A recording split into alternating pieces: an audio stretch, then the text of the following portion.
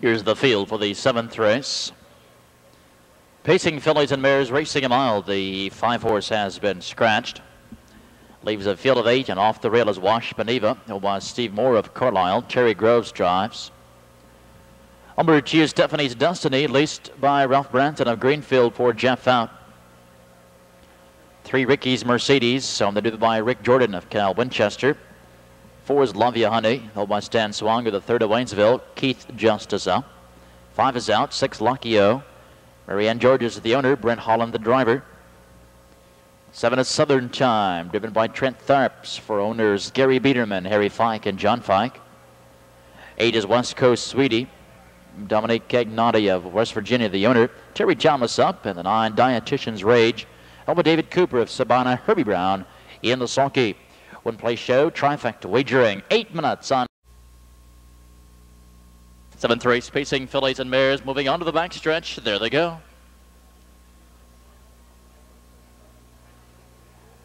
They're off and pacing. Southern Time from the outside hustles for the lead. West Coast Sweetie right there with her is 2nd.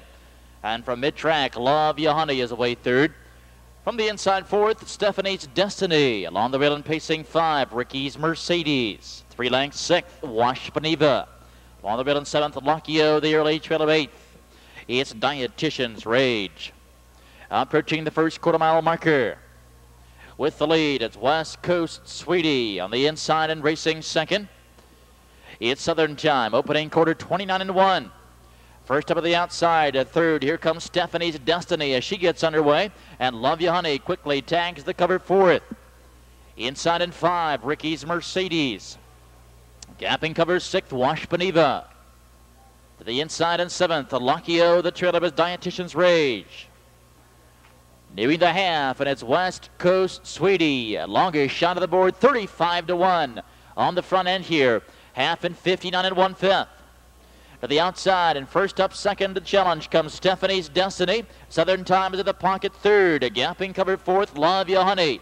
Buried 5 on the inside is Ricky's Mercedes. Then comes odds-on favorite WASHPA as they race down the back stretch. Fillies and mares are tightly bunched now, and on the front end here, it's still West Coast Sweetie, but alongside, Stephanie's Destiny is inching up there. There goes WASHPA, and WASHPA has had enough here. She takes a lead by 3. 3/4 at 1:30, and WASHPA, one big decisive move, exploding to the front end here by 5 now as they turn for home. They've less than 1/8 of a mile to go, and it's Groves with WASHPA on the front end here. Chasing 2nd, Stephanie's Destiny. On the inside, West Coast Sweetie is now battling for show, but it's WASHPA as Groves makes a big move at the 3/4. They pull away at the wire.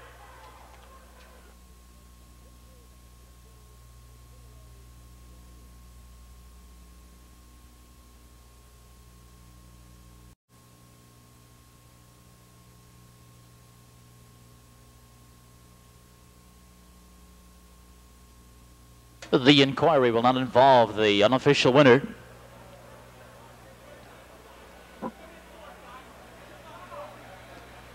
Here is the unofficial winner from post 1, WASHPA, a 6-year-old daughter of Nia Avenger from Fly Hopper. Then trained by Steve Moore of Carlisle, Ohio. Nicely handled by Terry Groves. Her 4th season's victory. Tonight's mile in 2 minutes flat.